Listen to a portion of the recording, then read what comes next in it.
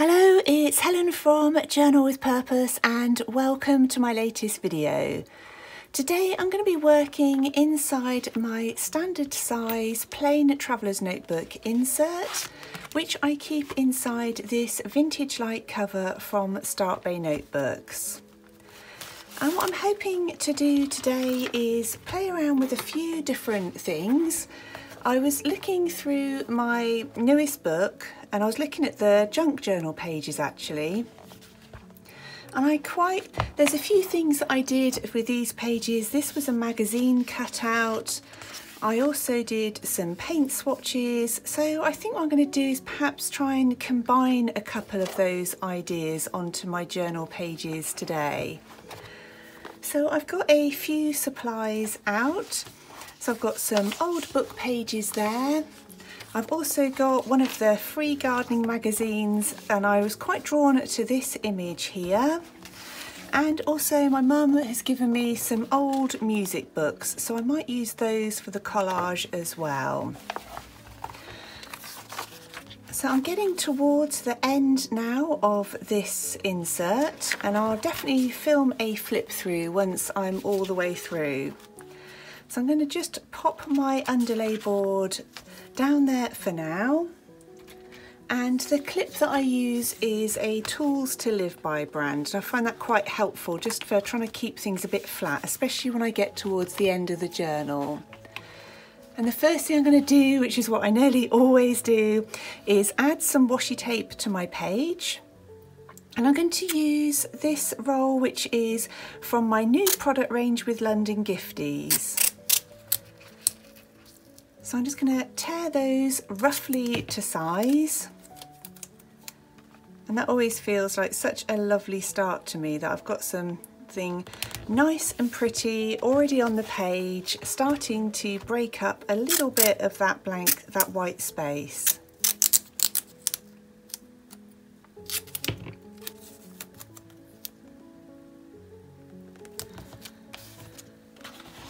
So the next thing I'm going to do is I think I'm going to cut this image out, because then I'll get a feel for how much space it's going to take and what other papers I want to place behind it.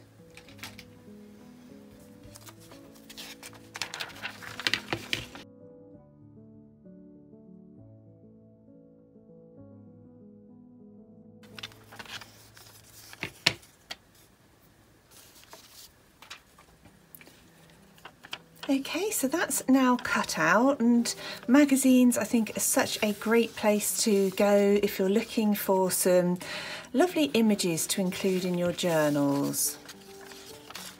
So I'm going to tear up some of these pieces.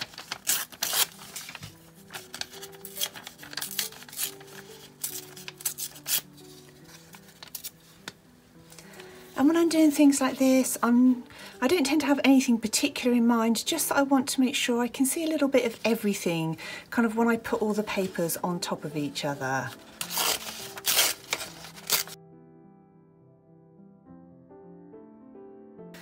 Okay, so now I've got these, I'm just going to play around with them. I think I might put the darker one at the back.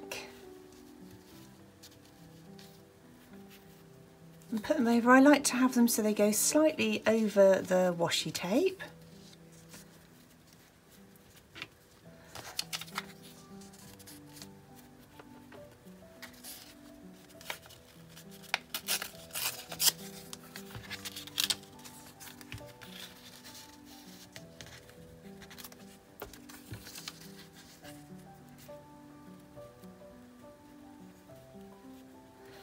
So yeah, I'm happy with that because I can see little bits of all three of the papers as well as the flower clearly on top.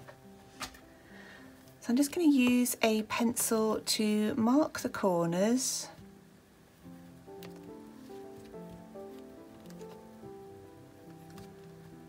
So I now know exactly where I want those to go.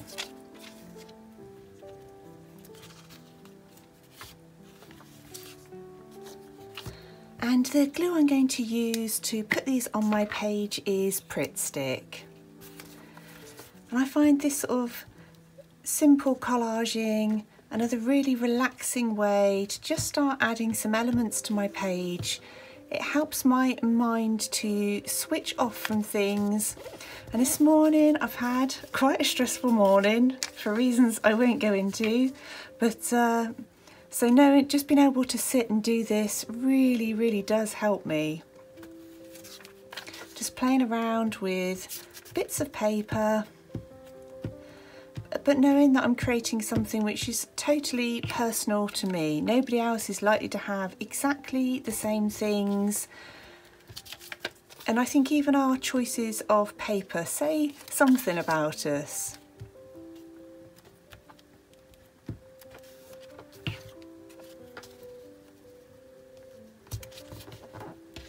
So that's those down.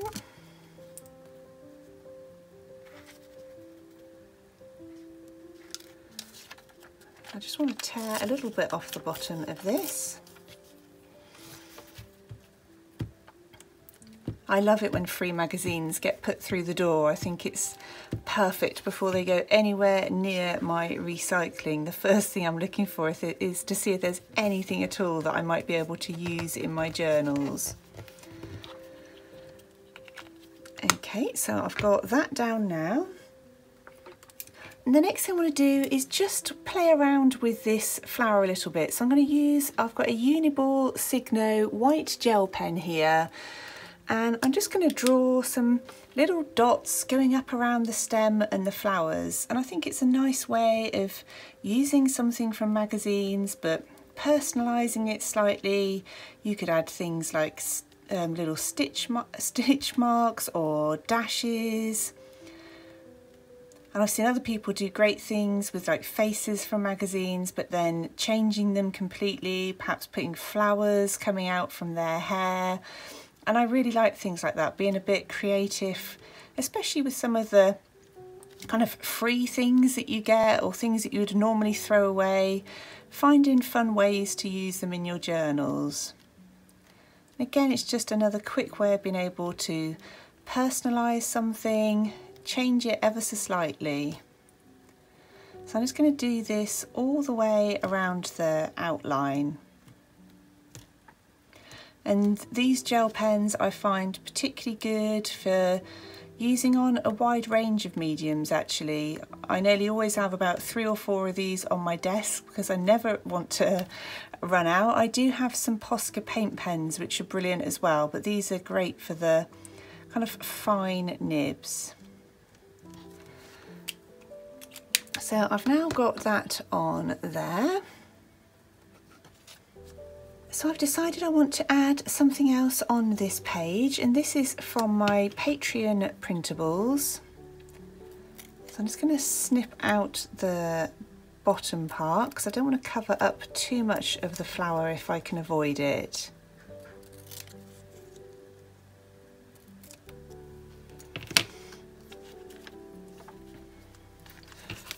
I'm going to get that as close to the ends as I can.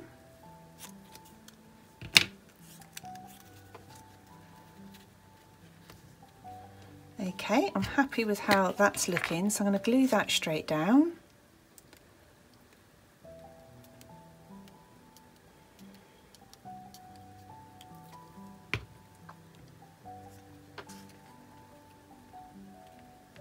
So it's going slightly over the flowers, but not too much at all. The next thing I'm going to do is just add some little lines coming off this quote, just to help make it a part of the background papers so that it all looks like it ties in together.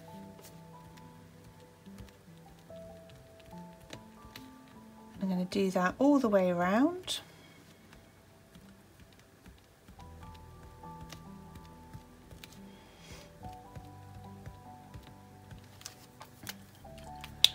Okay, and then I think I'm going to add one other little thing to this little cluster. I'm just going to add a tiny strip of this thin washi tape. I think I might add that coming down there. Okay, so the next thing I think I'm going to do is I quite liked those paint swatches that were in my book, so I think I'm going to just mix up some watercolour paint quickly and tie it in with some of the colours from this flower and also the washi tape. So I've quickly mixed up these three colours, and the watercolour paint I'm using today is the Kuretake Gansai Tambi range. I've had these for so long and hadn't used them for quite a while for some reason, but I've dug them out again recently and I'm just enjoying having a play. So I'm not going to do anything particularly special with these. I just fancied adding some more splashes of colour. So I'm going to use my paints, I think, to add some little squares down here and then possibly above here as well. So we'll see how it looks. I'm going to start off with a purple. I enjoy watercolour so much, so even if I'm not doing anything kind of more special, if you like flowers, I still really enjoy having that look of watercolour on my page. So in my junk journal, particularly if I've got paint left over in my palette, like I will probably from this, you'll often find that I've got little squares or rectangles or circles, something like that, along the edge of my junk journal pages.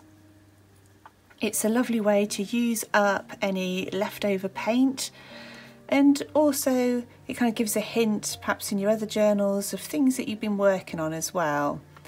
So I was doing some watercolour over the weekend just for fun really, some painting, and those little splashes that I've then put in my junk journal is a really nice reminder of kind of the colour palette that I was using at the time.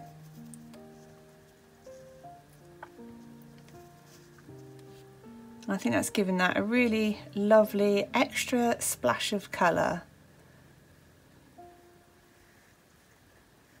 And of course you could come back and add some little doodles or patterns inside those if you like. And this is Tomo River paper in this insert, so it holds watercolour reasonably well, but you can see that it kind of warps and crinkles a little bit, which causes the watercolour to pool slightly.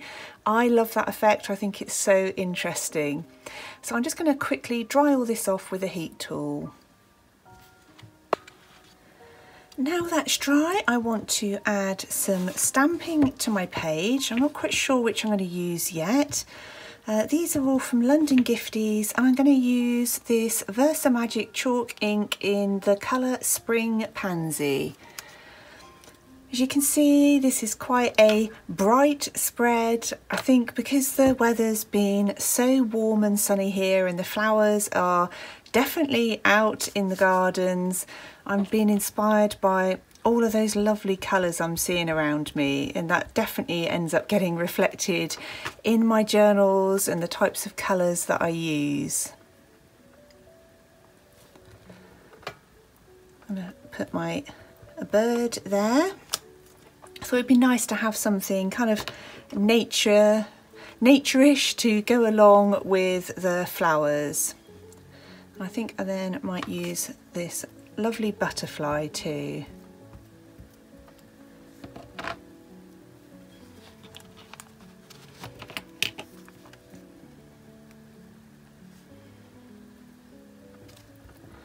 I like having bits of stamping and other ephemera because I want to add quite a lot of writing to my journal page, but I really enjoy having that space broken up a little bit, and it feels a lot less intimidating then for me.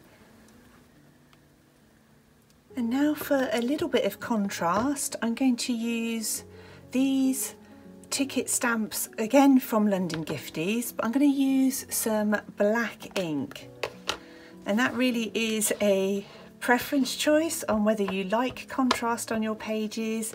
I quite enjoy seeing something a little bit bolder, especially against all those bright colours.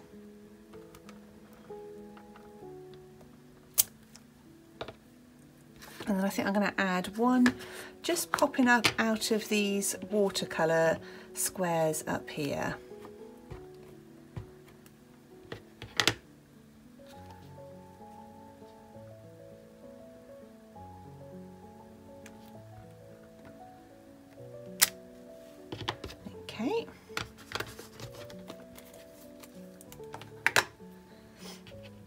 then to tie in with the black inks that I've used there, I think I'm going to add a little bit of black detailing around the watercolour squares as well. And for this I'm using a black Muji gel pen.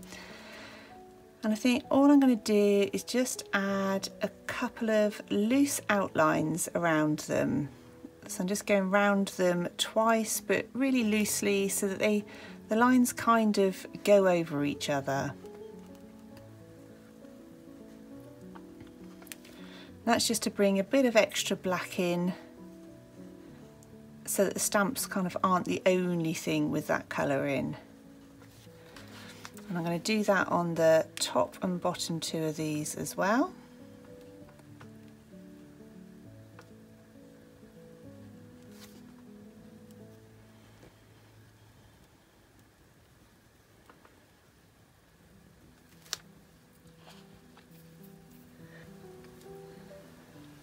Okay, the next thing I'm going to do is add a quote to my pages, and for this I'm going to be using a Tombow Fudenosuke brush pen with a firm nib.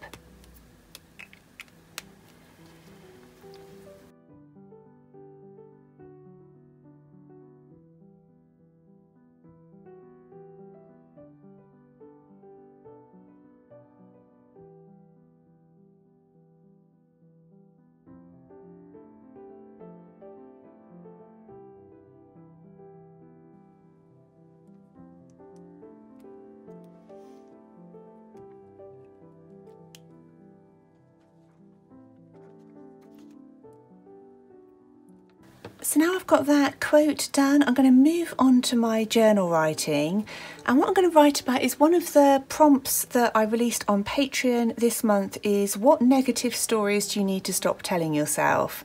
And that's kind of why I picked the quote, believe you can and you're halfway there, because that ties in really nicely with the prompt that I'm going to be writing about.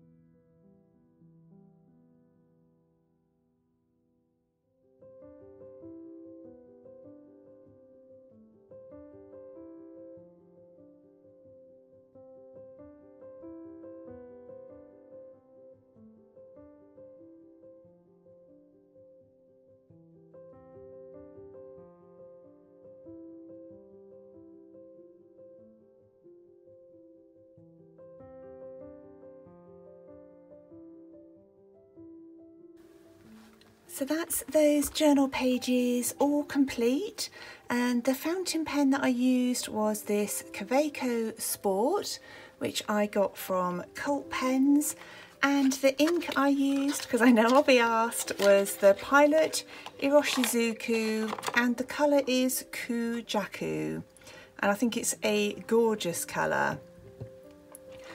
So what I used my journal pages for in this, and I find it really helpful, so I thought I'd just take a minute to kind of talk about it.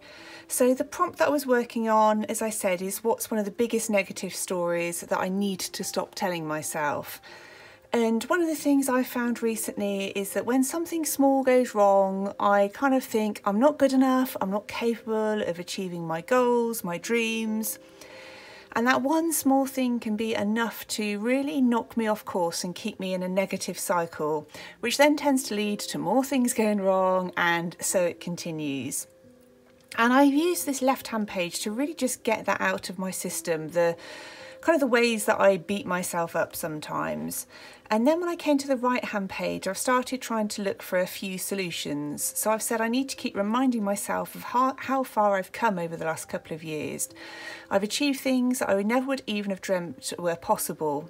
but that sometimes gets lost in day-to-day life, just little problems. And then I thought perhaps I should create an achievements board to remind me of these things every day. Because I've got a kind of vision board for things that I still want to achieve and focus on, but I'm wondering about the idea of doing some sort of achievements board, and that only came to me from writing in my journal, perhaps an achievements page in my journal, and putting some photos of things that really inspire me and lift me up and kind of put me in a more positive frame of mind. So I hope that helps, just to kind of give you some ideas of the sorts of things that I write about and how I put my journal pages together. If you did enjoy the video, it'd be great if you'd leave it with a thumbs up.